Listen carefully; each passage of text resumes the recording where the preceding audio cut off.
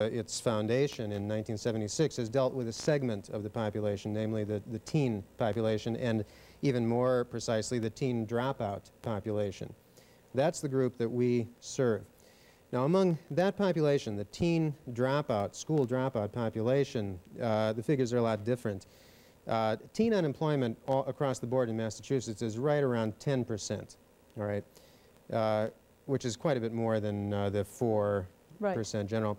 But among the teenage population as a whole in Massachusetts, if you break it down to black teenagers, you have more like a 20% unemployment rate. Now, if you focus still further on dropouts, on kids between the ages of 16 and 19 who have not finished high school, the unemployment rate is more like 60%. And if you include in that figure the number of dropouts between the ages of 16 and 19 who are no longer even looking for work and therefore don't even register as unemployed, you get an unemployment rate overall among the dropout teenage population of close to 80%. So it's quite a few. Now that's the group that we're targeting. We can talk a little bit about Jobs for Youth, because you've been trying to unemploy these dropouts and other students. Employ them, yeah. And keep them employed. Yeah. And this program will help, perhaps. But what kind of businesses are you going to be talking about? And is this going to be just a minority program? I don't think it'll be entirely a minority program. I think overall, Jobs for Youth serves about 3/4 minority young people, sometimes a little bit more. The Youth Business Initiative will not target a particular ethnic population, and at this point I think it's too early for me to speculate about what the breakdown is going to be ethnically. If it follows the rest of our programming, there will be a very substantial minority population in the program. What kind of businesses are you expecting?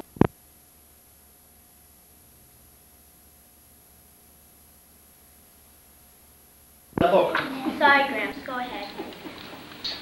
You going to pay attention now? Yep. All right.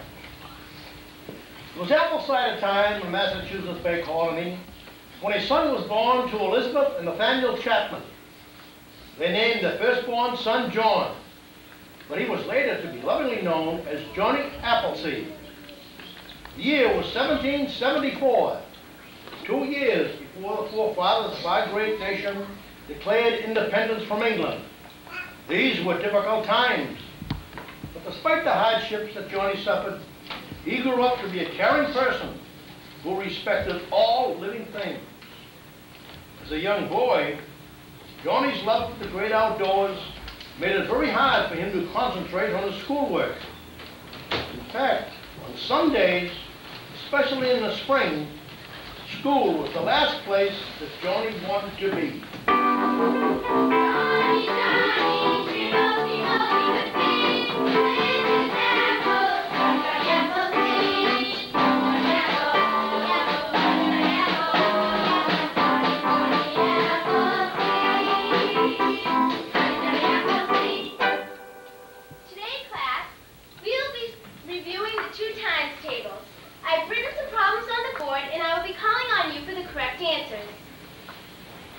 You did very well in this last week. Now let's see how good you can do today. The first problem is 2 times 3. Molly, how much is 2 times 3? Oh, that's an easy one, Miss McIntosh. 2 times 3 equals 6. Very good, Molly. Let's try another one. The next one is 2 times 9. Wilbur, how much is 2 times 9? 24?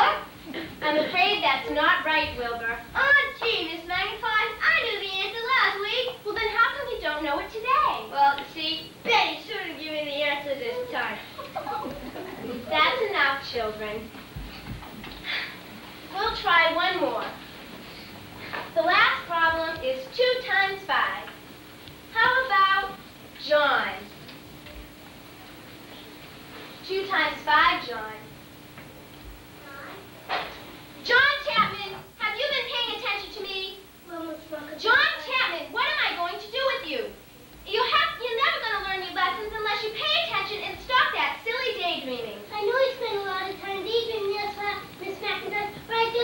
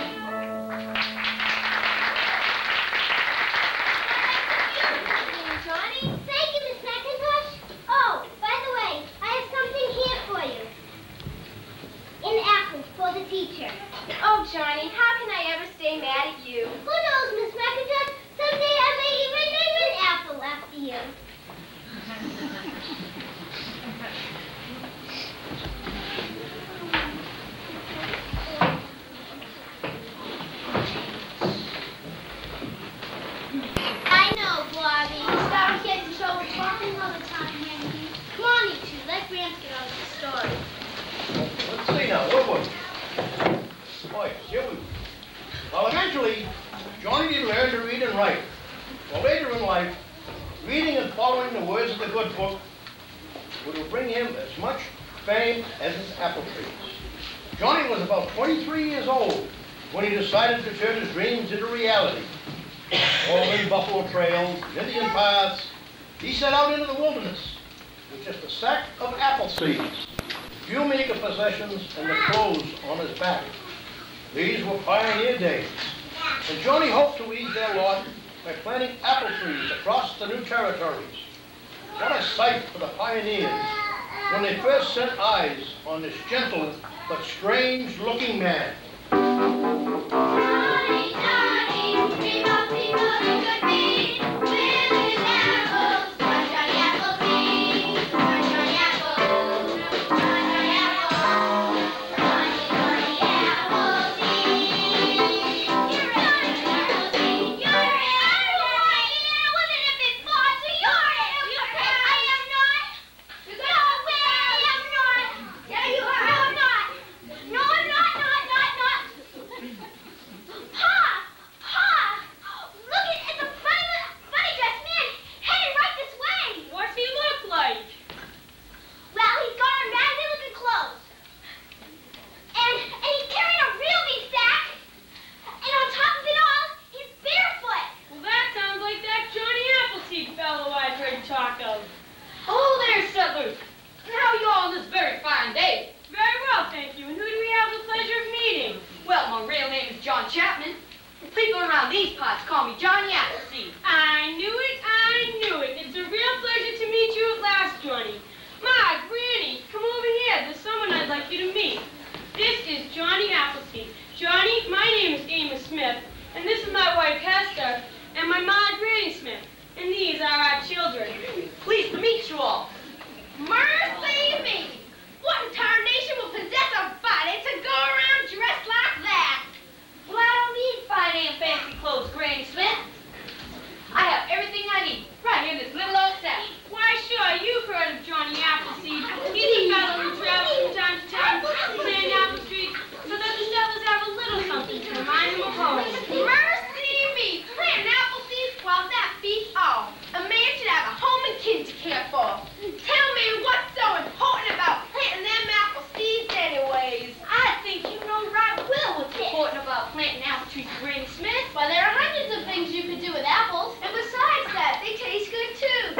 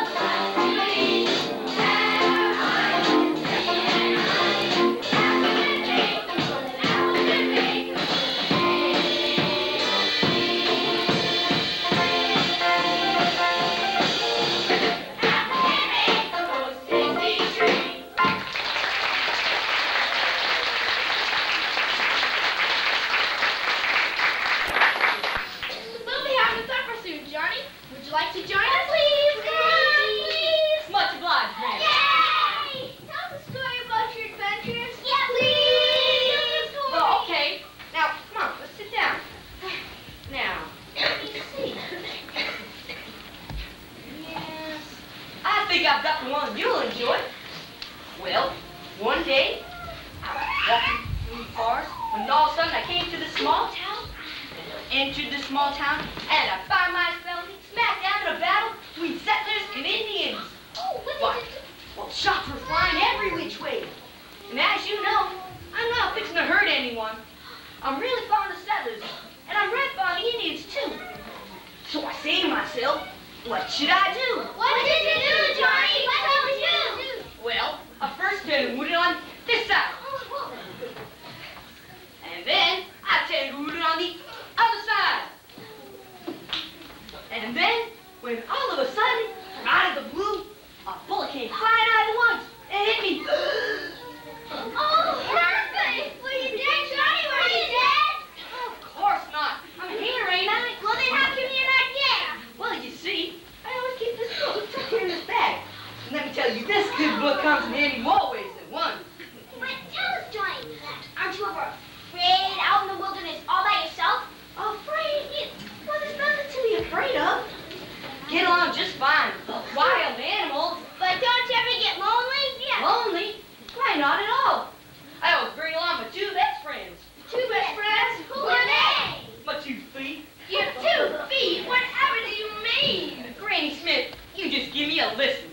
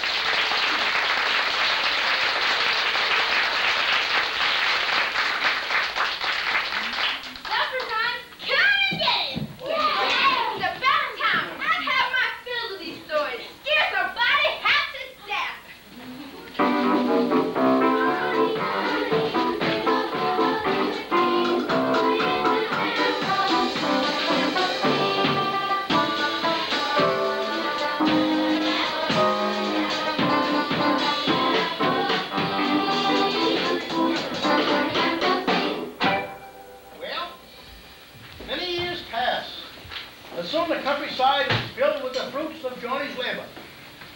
At apple picking time, all across the land, you see neighbors and kinfolk alike gathered to bring in the harvest.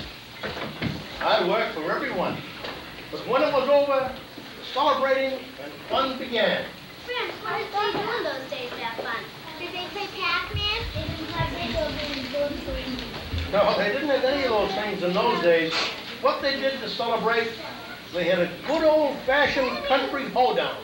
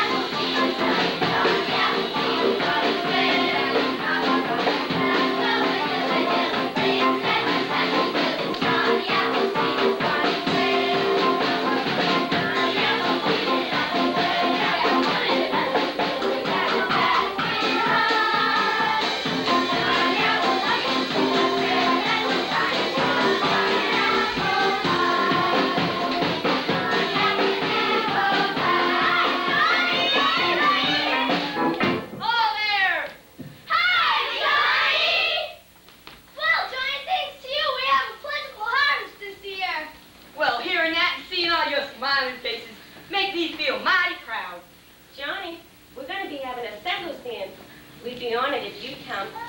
Wouldn't miss it for the world. In fact, I plan on helping with the setting up. Come over here, Size. I'd like you to meet Johnny Appleseed. Hey, Johnny, you the fellow that goes cross-country planting apple trees for everyone? One to say. I don't know, Johnny. You keep worrying and fretting about apples, you're going to become a real apple farmer. Hey, Granny, you know I'm going to stand up with dumplings you bought last year? Sure did, Val. Don't touch them, Johnny. You can choose your apple dumplings with cannonballs. All right, folks, the Ohio Mountain Band has arrived. The dancing and fun are about to begin. All right.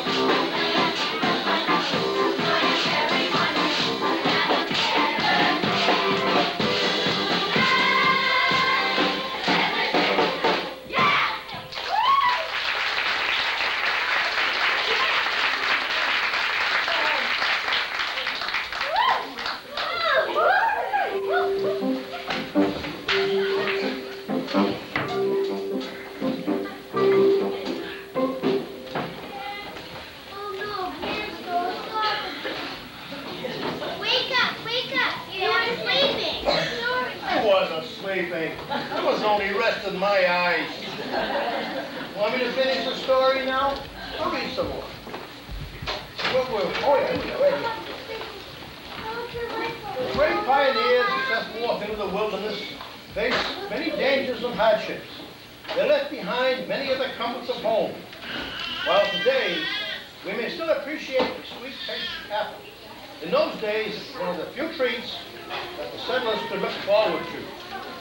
Johnny Appleseed not only provided these early settlers with a bountiful fruit, but he also enriched their lives by sharing with them his love and respect for all living things.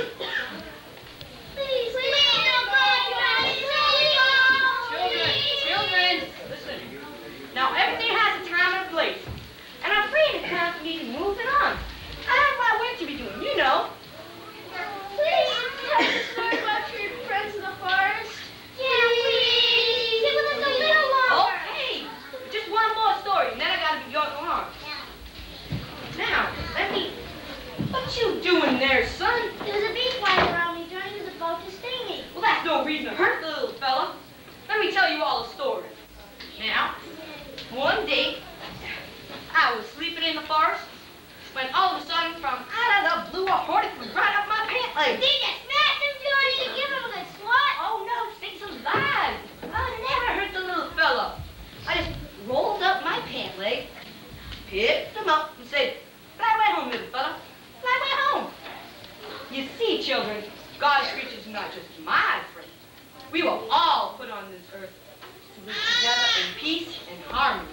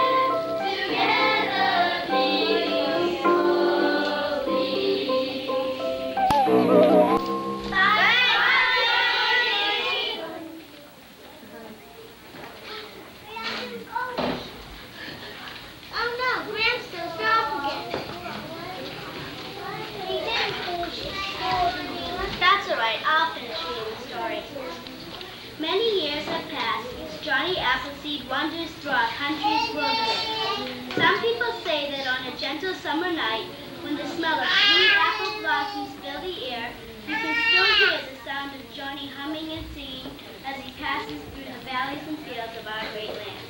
Is that the end, Jennifer? I'm afraid so. It says the end. I best we get to bed today. Well,